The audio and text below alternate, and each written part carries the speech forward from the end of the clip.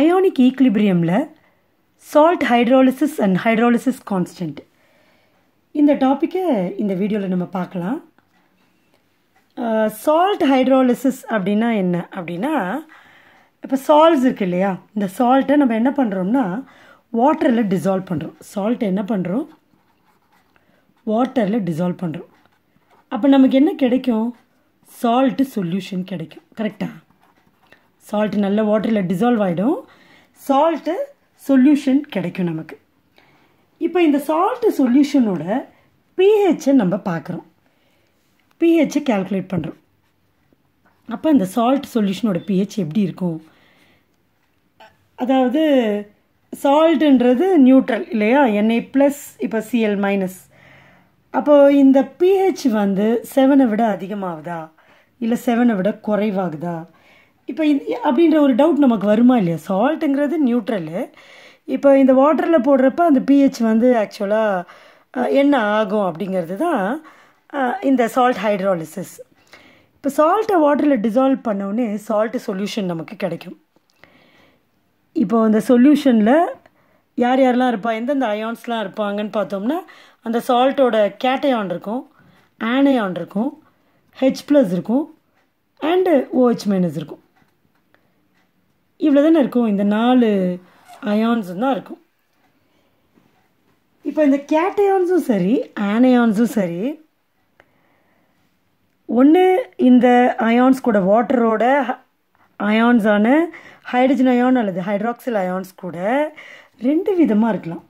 எப்படி 2 விதமாக இருக்கலாம்னா, ஒன்று வந்து ஹைட்ரேட்டடாக இருக்கலாம், இல்லைன்னா வந்துட்டு இன்டராக்ட் பண்ணலாம். அது என்ன ஹைட்ரேட்டட் இன்டராக்டட் அப்படின்னா, ஹைட்ரேட்டட்னா ஜஸ்ட்டு வந்து அந்த ஃபார்முலாவில் ஆட் ஆகிருக்கும், அதாவது ஆனயான் அந்த கேட்டயானும் அந்த அயான் கூட, கேட்டயானும் ஆனயானும் அந்த அயான் கூட ஜஸ்ட்டு வாட்டர் மாலிக்யூல் சேர்ந்துருக்கும், அதை வந்து ஹைட்ரேட்டட்னு சொல்லுவோம், ஹைட்ரேட்டட் அப்படின்னு சொல்லலாம். இல்லைன்னா வந்து இந்த வாட்டர் மாலிக்யூலோட அயான்ஸ் வந்து இந்த ஹைட்ரஜன் அல்லது ஹைட்ராக்சில் அயான்ஸ் கூட இது வந்து இன்ட்ராக்ட் பண்ணலாம். ஸோ 2 விதமாக இருக்கலாம்.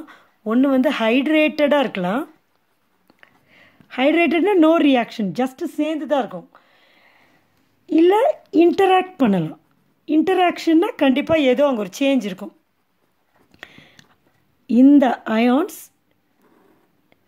வாட்டர் மாலிக்யூலில் இருக்க இந்த 2 அயான்ஸ் கூட ரியாக்ட் பண்ணும் அதை வந்து இன்டராக்ட் பண்ணுன்னு சொல்லலாம். அப்போ அது இல்லை 2 அயானுமே, ஒன்று ஒரு அயான் கேட்டயான் இன்ட்ராக்ட் பண்ணும், இல்லை ஆனயான் இன்ட்ராக்ட் பண்ணலாம், இல்லை 2 அயானுமே இன்ட்ராக்ட் பண்ணலாம். அதை எப்படி யார் இன்ட்ராக்ட் பண்ணுவா அப்படின்றத எப்படி தெரியும் அப்படின்னு கேட்டால், it depends on the nature of the salt. சரியா, nature of the salt, right. இப்போது இது இன்டராக்ட் ஆச்சு, ஹைட்ரேட் ஆச்சுன்னா அப்படியே அது கூட சேர்ந்த மாதிரி இருக்கும்ட்டா. இன்டராக்ட் ஆச்சுன்னா அந்த ப்ராசஸ் தான் நம்ம என்னன்னு சொல்கிறோம்னா ஹைட்ரோலிசிஸ்ன்னு சொல்கிறோம். அப்போ இந்த மாதிரி ஹைட்ரோலிசிஸ் நடக்கிறப்ப என்ன ஆகுன்னா, பிஹெச் வந்து pH of that salt solution May change depending upon the nature of the salt. Change ஆகாமலும் இருக்கலாம். ஸோ அதை தான் நம்ம வந்து இப்போ பார்க்க போகிறோம். அப்போ சால்ட்டு எப்படிலாம் இருக்குது அப்படிங்கிறது நம்ம தெரிஞ்சுக்கணும் இல்லையா. சால்ட்டு எப்படி ஃபார்ம் ஆகுது அப்படிங்கிற பேசிக் நாலேஜ் வேணும். ஸோ ஃபஸ்ட்டு வந்து சால்ட்டு வந்து 4 டைப் ஆஃப் சால்ட் இருக்குது. எப்படியாப்பட்ட சால்ட்னா, அதாவது எதுலேருந்து எந்த ஆசிட் பேஸ்லேருந்து ஃபார்ம் ஆகுதோ அதை வச்சு சொல்கிறேன் 4 டைப் ஆஃப் சால்ட்டுன்னு. ஒன்று வந்து strong acid strong பேஸ்லேருந்து form ஆகிருக்கலாம், R week acid and strong பேஸ்லேருந்து form ஆகிருக்கலாம், are strong acid and week பேஸ்லேருந்து form ஆகிருக்கலாம், R week acid and week பேஸ்லேருந்து form ஆகிருக்கலாம் இல்லையா. இது ஆசிட் பேஸ் நமக்கு தெரிஞ்சிருக்கணும். ஒரு சால்ட்டுனா எப்போ ஃபார்ம் ஆகும் சால்ட்டு, ஒரு ஆசிடும் பேஸும் ரியாக்ட் பண்ணால் சால்ட்டும் வாட்டரும் கிடைக்கும். கரெக்டாக. அப்போ இந்த ஆசிட் அண்ட் பேஸ் தான் நான் சொல்கிறேன். இந்த salt strong acid strong பேஸ்லேருந்து form ஆயிருக்கலாம், week acid strong பேஸ்லேருந்து form ஆயிருக்கலாம், strong acid week பேஸ்லேருந்து form ஆயிருக்கலாம், week acid week பேஸ்லேருந்து form ஆயிருக்கலாம். இந்த நேச்சர் ஆஃப் த சால்ட்டுன்னு சொன்னல, அந்த நேச்சர் தான், இதெல்லாம் தான் அந்த நேச்சர். ஸோ இது வந்து ஃபஸ்ட்டு கேஸ்னு வச்சுப்போம், இது செகண்ட் கேஸ், இது தேர்ட் கேஸ், இது ஃபோர்த் கேஸ். ரொம்ப ரொம்ப சிம்பிளான டாபிக் இது. இதில் ஒன்றும் கன்ஃபியூஸ் ஆகிறதுக்கோ கஷ்டப்படுறதுக்கோ எதுவுமே கிடையாது. ஸோ நம்ம இப்போ let us go to the first case. First case என்னது? Strong acid and strong base. சரியா? இப்போ இது எப்படி நம்ம அண்டர்ஸ்டாண்ட் பண்ண முடியும் ஈஸியாக அப்படின்னு பார்த்தோம்னா, நம்ம எக்ஸாம்பிள்ஸ் எடுத்துக்கிட்டோம்னா நமக்கு கிளியராக புரியும். இப்போ இந்த ஸ்ட்ராங் ஆசிட்க்கு பார்த்தோம்னா சோடியம் ஹைட்ரோக்ளோரிக் ஆசிட் எடுத்துக்கலாமா? ப்ளஸ் ஸ்ட்ராங் பேஸ்க்கு நம்ம என்ன எடுத்துக்கலாம்? சோடியம் ஹைட்ராக்சைடு எடுத்துக்கலாம். சரியா? இப்போ இது ரியாக்ட் பண்ணி என்ன ஃபார்ம் ஆகும்? HClஐயும் NaClஐயும் ப்ளஸ் வாட்டரையும் கொடுக்கும். இப்போ இதுதான் சால்ட். ஃபார்ம் ஆன சால்ட் என்னது? NaCl தான் ஃபார்ம் ஆன சால்ட். ஸோ இந்த சால்ட்டை நம்ம என்ன பண்ணுறோம்? வாட்டரில் டிசால்வ் பண்ணுறோம். Dissolve in water. அப்போ நமக்கு என்ன கிடைக்கும்? சோடியம் குளோரைட் சொல்யூஷன் கிடைக்கும். இப்போ இந்த சோடியம் குளோரைட் சொல்யூஷனில் யார் யார் இருப்பா? Na+ இருக்கும், Cl- இருக்கும், H+ இருக்கும், OH- இருக்கும். கரெக்டாக இந்த 4 அயான்ஸ் இருக்கும். ரைட். இப்போது இந்த கேட்டையானும் ஆனையானும் சோடியம் அயானும் குளோரைடு அயானும் இந்த வாட்டரோட அயான்ஸோட இன்டராக்ட் பண்ணுமா, ஹைட்ரேட் ஆகுமான்னு பார்க்கணும். இது ரெண்டுமே நான் சொல்கிறேன், இப்போ சொல்ல போகிற விஷயத்த மைண்டில் ரெஜிஸ்டர் பண்ணிக்கணும். இந்த சால்ட்டில் இருக்க அயான்ஸ் வந்து ஸ்ட்ராங் ஆசிட்லேருந்தோ ஸ்ட்ராங் பேஸ்லேருந்தோ வந்துருந்துச்சுன்னா, அதோட ஆரிஜின் இருந்துச்சுன்னா, அந்த அயான்ஸ் வாட்டர் மாலிக்யூலில் இருக்க ஹைட்ரஜன் அயான் கூடயோ OH- அயான்ஸ் கூடயோ இன்டராக்ட் பண்ணாது. இன்ஸ்டெட் தே ரிமெயின் ஹைட்ரேட்டட். இந்த H2O கூட சேர்ந்து அப்படியே ஹைட்ரேட் ஆகி தான் இருக்கும், அவ்வளோதான். அப்போ இங்கே வந்து அந்த சொல்யூஷனோட pH என்ன இருந்துச்சோ அதில் there won't be any change. So no change in the pH value. சரியா? அவ்வளோதான். இப்போ நம்ம செகண்ட் கேஸ்க்கு போவோம். செகண்ட் கேஸ் என்ன அப்படின்னா வீக் ஆசிட் ஸ்ட்ராங் பேஸ். கரெக்டாக? செகண்ட் கேஸ் என்னது? Week acid strong base. Week acid and strong base. இப்போ இதுக்கு எக்ஸாம்பிள் எடுத்துப்போம். வீக் ஆசிட்க்கு வந்து நமக்கு டக்குன்னு உடனே ஞாபகம் வர ஆசிட் வந்து அசிட்டிக் ஆசிட் தான் இல்லையா? Week acid. ஸ்ட்ராங் பேஸ் வந்து என்னது? சோடியம் ஹைட்ராக்சைடு தான். இப்போ இது ரெண்டும் ரியாக்ட் பண்ணால் நமக்கு என்ன கிடைக்கும்? CH3COO Na ப்ளஸ் H2O கிடைக்கும். கரெக்டாக? இப்போ இதுதானே சால்ட்டு. இப்போ இந்த சால்ட்டு நம்ம என்ன பண்ண போகிறோம்? சொல்யூஷனாக எடுத்துக்க போகிறோம், வாட்டரில் டிசால்வ் பண்ண போகிறோம். இப்போ வாட்டரில் டிசால்வ் ஆகி இது என்ன அயான்ஸை கொடுக்கும்? என்ன சொல்யூஷனை கொடுக்கும்? இந்த CH3COO Na சொல்யூஷனை கொடுக்கும். சரியா? அப்போ இந்த சொல்யூஷன்ஸில் என்னென்ன அயான்ஸ் இருக்கும்? CH3COO- அயான் இருக்கும், Na+ அயான் இருக்கும், H+ அயான் இருக்கும், OH- அயான்ஸ் இருக்கும். ஸோ இங்கேயும் இந்த 4 அயான்ஸ் தான் இருக்கும். இப்போ இந்த 4 அயான்ஸில் எது வந்து வீக்லேருந்து ஃபார்ம் ஆச்சுன்னு பார்த்தா இந்த அசிட்டேட் அயான் தான். It is formed from the week acid. அப்போ இது என்ன ஆகும்னா, it will interact with the இந்த அயான் வாட்டர் மாலிக்யூலில் இருக்க பாசிட்டிவ். இதுக்கு நெகட்டிவ் இல்லையா? அதனால் இது என்ன பண்ணும்? பாசிட்டிவ் அயான் கூட இன்டராக்ட் பண்ணும். வேறஸ் இந்த Na+ வந்து இன்டராக்ட் பண்ணாது. Because it is formed from the strong base. சரியா? அப்போ இதுவும் தான் இன்டராக்ட் பண்ணும். அப்போ இன்டராக்ட் பண்ணால் அங்கே என்ன நடக்கும்? இந்த CH3COO- reacts with H+ இல்லையா? H+ ion. H+ எதில் இருக்குது? H2Oவில் இருக்குது. கரெக்டாக? அதனால் H2O நான் போட்டுக்கிறேன். ரியாக்ட் பண்ணி என்ன ஃபார்ம் பண்ணும்? CH3COO- OH இதில் இருக்க H ப்ளஸ் இதுக்கு போயிடுச்சுன்னா மிச்சம் OH மைனஸ் இருக்கும். கரெக்டாக OH மைனஸ் இருக்கும். அப்போ என்ன ஆகுது, இந்த சொல்யூஷனில் இருக்க H ப்ளஸ் இது OH மைனஸ் தானே, இப்போ இது கூட போய் சேர்றதுனால இதோட கான்சன்ட்ரேஷன் குறைஞ்சிரும். ஆனால் OH வந்து யார் கூடயும் ரியாக்ட் பண்ணலை இல்லையா, அதனால் OH கான்சன்ட்ரேஷன் அதிகமாக இருக்கும். தேர்ஃபோர் இந்த கேஸில் OH மைனஸோட concentration will be greater than hydrogen அயானோட concentration. ஏன், ஹைட்ரஜன் அந்த சொல்யூஷனில் இருக்க ஹைட்ரஜன் அயான்ஸ் கூட அசிட்டேட் அயான்ஸ் ரியாக்ட் பண்ணி அசிட்டிக் ஆசிட்டை கொடுத்துடுச்சு.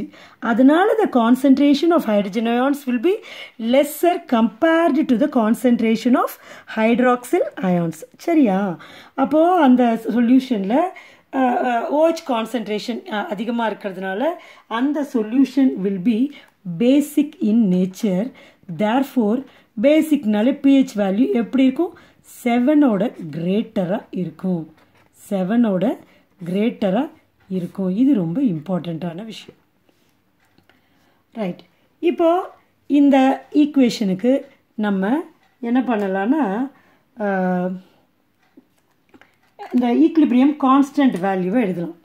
அப்போ ஈக்லிபிரியம் கான்ஸ்டன்ட் K ஹைட்ரோலிசிஸ் வருது, அதனால KH is equal to CH3 COOH into இந்த equation into OH minus by reactance கீழே போடுவோம்ல, CH3 COO மைனஸ் அதோட கான்சன்ட்ரேஷன் இன்ட்டு H2O கான்சன்ட்ரேஷன். ஆக்சுவலாக H2O நிறைய இருக்கிறதுனால அதை வந்து நம்ம வந்து ஒமிட் பண்ணிடலாம் அதோட concentration since it is in large excess. அப்போ மிச்சம் வந்து என்ன வரும், CH3 COOH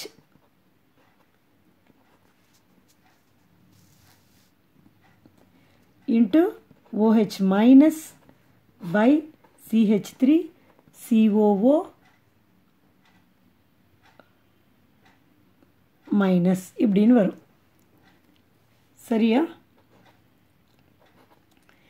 இப்போ டிசோசியேஷன் கான்ஸ்டன்ட் நம்ம பார்க்கணும், இந்த ரியாக்ஷனோட டிசோசியேஷன். அப்போ டிசோசியேஷன் கான்ஸ்டன்ட் பார்க்கணும்னா இந்த ஆசிட் வந்து எப்படி டிசோசியேட் ஆகிருக்கும், CH3 COO minus plus H plus. இதை வந்து இது கூட போட்டு நம்ம குழப்பிக்கக்கூடாது, ஏன் திடீர்னு இப்படி வருதுன்னு. ஏன்னா நம்ம இதுக்கான ஒரு ஆஸ்வால்ஸ் டைல்யூஷன் லா மாதிரி ஒரு ரூலை நம்ம டிரைவ் பண்ண போகிறோம். அதுக்காக நமக்கு டிசோசியேஷன் கான்ஸ்டன்ட் வேணும். அதனால டிசோசியேஷன் ஆஃப் அசிட்டிக் ஆசிட் நம்ம இங்கே எழுதுகிறேன். ஸோ இது ஆசிட், அதனால KA. அப்போ திஸ் இஸ் ஈக்குவல் டு ப்ராடக்டோட கான்சன்ட்ரேஷனை நம்ம எப்போவும் மேலே போடணும். அப்போது H plus pi CH3 COOH. இப்போது இந்த KHஐயும் KAவையும் நம்ம இப்போ மல்டிப்ளை பண்ணுவோம். KHஐயும் KH இன்ட்டு KA. இப்போது இது இந்த எக்ஸ்பிரஷனையும் இந்த எக்ஸ்பிரஷனையும் மல்டிப்ளை பண்ணணும்.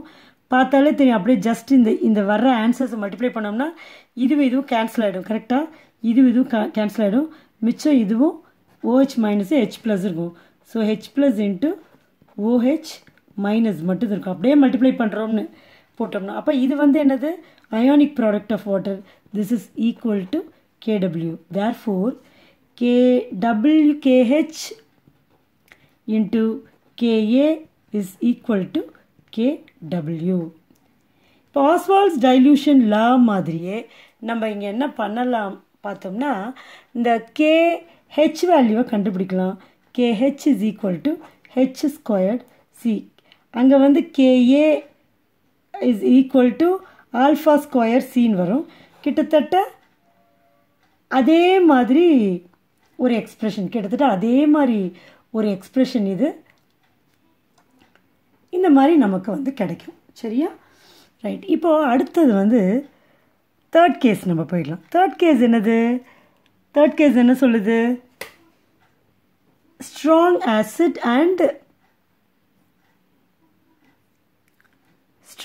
Acid and week base. Third case என்னது,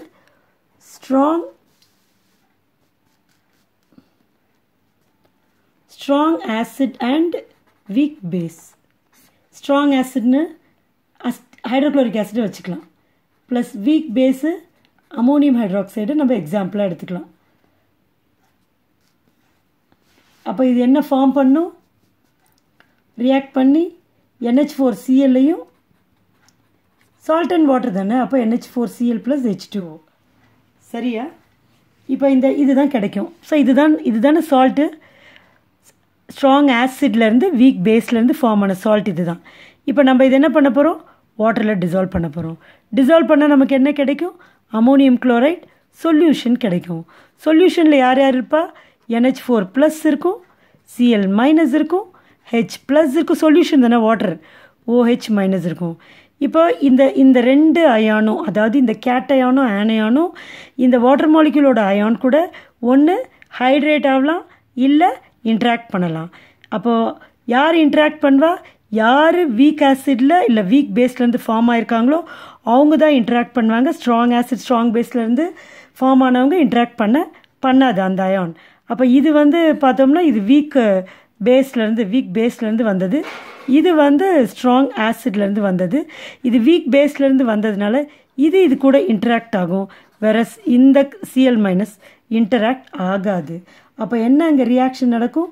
NH4+ வாட்டர் மாலிக்யூல் கூட ரியாக்ட் பண்ணும். இது கூட ரியாக்ட் பண்ணி இங்கே யார் இருப்பா? H+ OH- இருக்கும். அதில் இது பாசிட்டிவ்ன்றதுனால OH- கூட ரியாக்ட் பண்ணி NH4OH ஃபார்ம் பண்ணும். மிச்சம் யாருப்பா? H+ இருக்கும். மீதி யாருப்பா? H+ இருக்கும். யார் போயிடும்? யார் கம்மியாயிடும்? OH-. ஏன்னா இது பாசிட்டிவ்ல OH-, இது கம்மியாயிடும். ஸோ கான்சன்ட்ரேஷன் ஆஃப்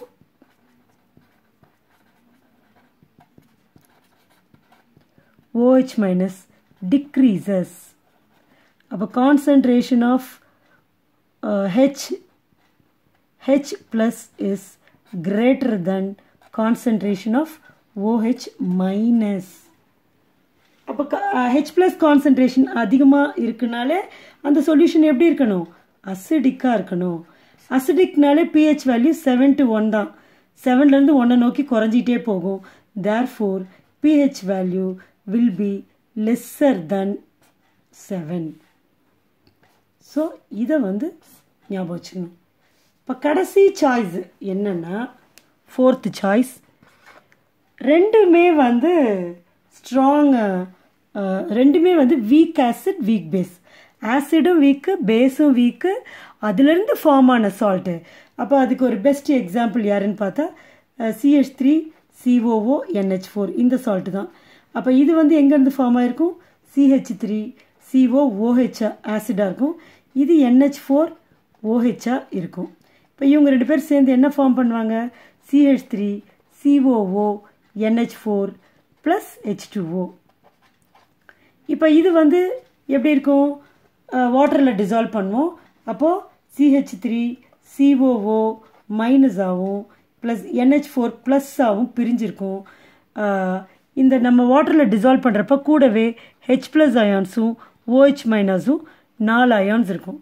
இப்போது யார் ஸ்ட்ராங் ஆசிட் இல்லை ஸ்ட்ராங் பேஸ்லேருந்து ஃபார்ம் ஆகிருக்காங்களோ எந்த அயான்ஸு அவங்க ஹைட்ரேட்டடாக இருப்பாங்க. யார் week acid R week பேஸ்லேருந்து form ஆச்சோ அந்த அயான்ஸ் என்ன பண்ணும்? வாட்டர் மாலிக்யூலில் இருக்கிற H+ OH- அயான்ஸ் கூட இன்டராக்ட் பண்ணும். இங்கே இருக்க ரெண்டு அயான்ஸுமே, அதாவது CH3COO- சரி NH4+ சரி எதுலேருந்து ஃபார்ம் ஆகிருக்கு? வீக் எலக்ட்ரோலைட்ஸ், அதாவது வீக் ஆசிட் வீக் பேஸ்லேருந்து ஃபார்ம் ஆனதுனால ரெண்டுமே இது கூட ரியாக்ட் பண்ணும். அப்போது